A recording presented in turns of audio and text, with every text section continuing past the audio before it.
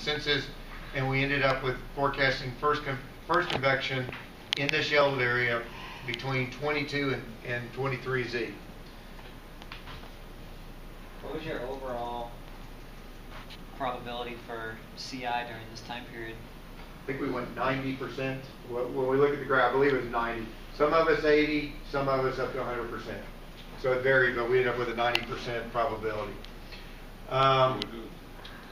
Looking at coverage, we kept a 10% up here near the warm front, and we've got 10% coming out of southwest Texas. We ended up going with a 40 up in the eastern Texas Panhandle. Again, we took a consensus, and we had convective initiation anywhere from Oklahoma Panhandle down to Altus, depending on which model you looked at. And we felt that there might be several storms that go in this area near the dry line, so we went with a 40%, or tried to indicate this is where we think the coverage would be the greatest. And then in our last period, we expect the storm to develop near the Oklahoma-Texas Panhandle to shift northeastward during the evening, so from 0 to 4Z, western Oklahoma into parts of south central Kansas, we had a 40% probability.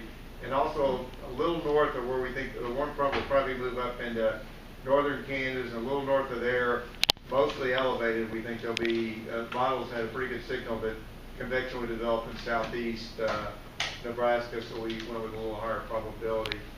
And the rest of the area, we just have 10% along near the warm front and also along the dry line. And that's from 0 to 4Z. So I'll pass it over to Mike to show some of the other stuff. Go to 29 first. Actually, is John Case here? Yeah, just walked in.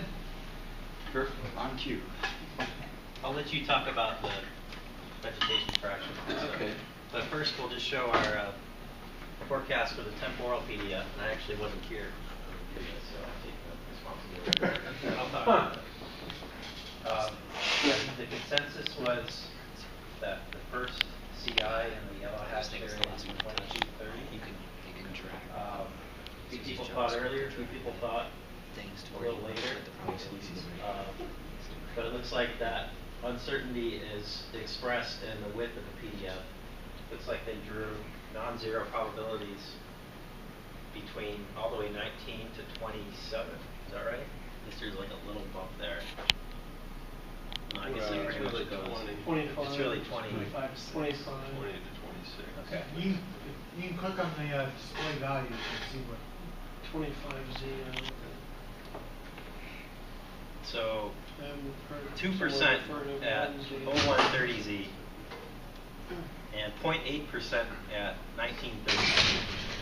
Well, that's only one digit. We went out to about 12 digits. You can read the 12 digits.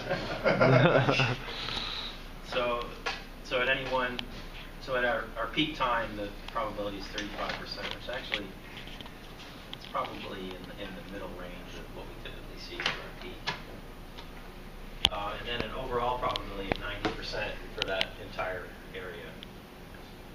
And if we had drawn it a little bit smaller to focus just on the dry line in southwest Oklahoma, I would imagine it would have been quite a bit smaller than that. But because we extended it up further to catch the area northeast of the low that's developing, I think we're much more